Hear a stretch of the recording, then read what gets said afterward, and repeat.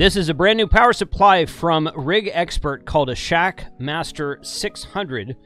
This is a replacement for their last power supply, their last Shackmaster power supply. And we're going to go through the features today and put it, I'm going to fire up the 705 next to it and see if it causes any RFI. So let's go.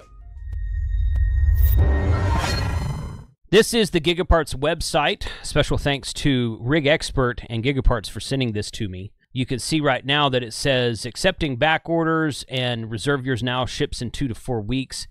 I'm not sure this is even out yet. I think this is brand new. I just got it like a week ago, maybe a week and a half, so I don't remember now. And it is the replacement for this previous one that I did a video about a while back. If we go here, yeah, the Shackmaster 500 compact power supply, 36 amp, power 500's out of stock, no longer available. Click here for an alternative, and now we're looking at this Power 600 power supply.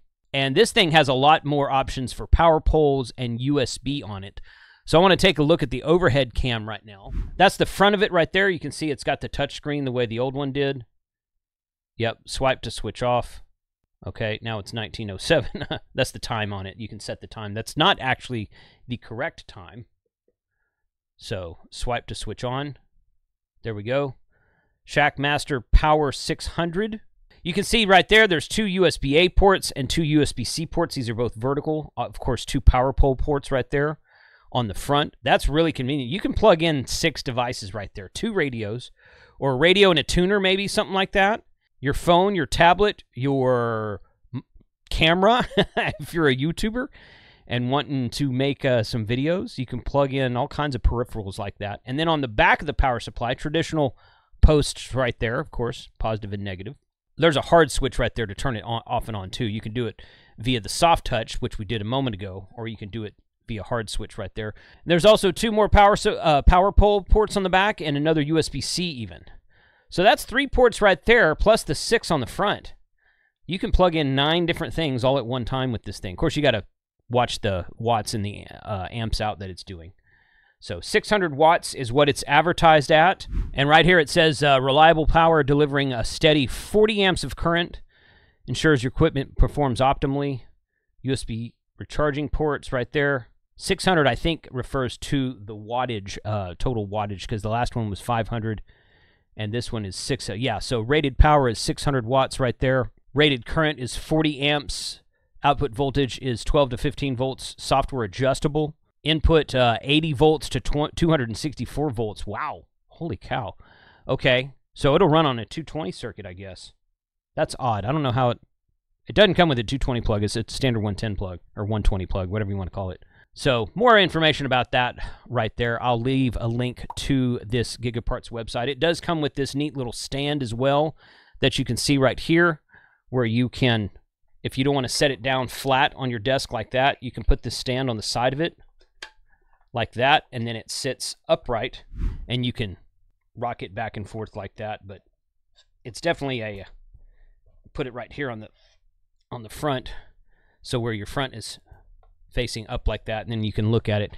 And the screen rotates with you, 90-degree rotation on the screen, so you can read the screen. So if you're looking at it like this, if the desk is here and it's sitting down like that, you can still read the screen and plug things into it. It's sideways at that point, but then it's kind of like that in front of you. So let's, I'm going to fire up this IC705 that I have sitting right here and see. In fact, I'm going to plug the IC705 into this power supply and see what kind of RFI there is, if any. I suspect it's pretty quiet, but let's find out. All right, I've got the IC705 in the Armalock cage. This is my Armalock cage and battery that I picked up at Huntsville in August of 24. And right now I don't have this battery plugged in because I've got it plugged in straight from the radio to this power supply right here. And you can see it's drawing 0.3 amps with the IC705 powered off because it's charging the internal battery on the 705. So we're going to turn that on, and we should get it come up and it says 100% power right there. Okay, so we got 100% power right there. I do not have an antenna plugged into it right now, but I'm looking at the scope, And I'm basically just kind of looking at to see if it's causing any noises and birdies sitting right here next to the radio like it is. And you can clearly see on 10 meters it looks just fine. So that's 10 meter FT8 is what I'm on right there. If we go to 21, that is 15 meters. Go up to 20 meters. We're still not seeing any birdies on the scope at all, even with the antenna sitting right, the antenna unconnected antenna port, which is right here actually. Unconnected antenna port right here. I've got to reroute. The antenna port comes off the side of the radio here, and it reroutes to the back of the arm lock cage right there, so it's got a port on it right there. And even with this power supply sitting right next to it, powered up, and you can see it's drawing 0.4 amps now, 13.8 volts. It is still, I mean, we're not seeing anything here at all. So there's no birdies on it, nothing on it, no spurs on the readout. No, nothing at all. So if we connected an antenna to it, okay, right there. Plugged in this antenna right here. Kind of out of the camera right there. Okay, I've got this antenna plugged in right here. Just kind of running out of the shack. It's just kind of pulled out for a receive type antenna, not really tuned for any band right now. So you can see the scope on 10 meters there. We'll go back up to 20 meters. And that's the scope. That's a very clean scope. No birdies. No, in fact, down there, it's even quieter, isn't it? So very clean scope, no birdies, no like, there's a little something right there. Of course, it's going to pick up signals, but there's not any RFI interference. You would see like squiggly lines or some kind of like weird something in the scope there. So as we change frequencies, you know, obviously it's going to change the scope a bit right there. There's the top of the 20 meter band. Nothing very strange in there. So this seems to be pretty RFI quiet.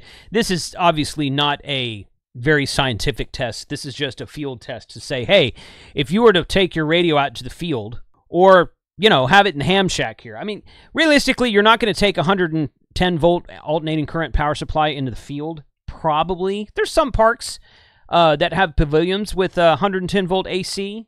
And cool, I guess, if you want to do that. Or if you have like a power station, a solar generator type power station you're taking with you, you can plug this into it. That's cool also.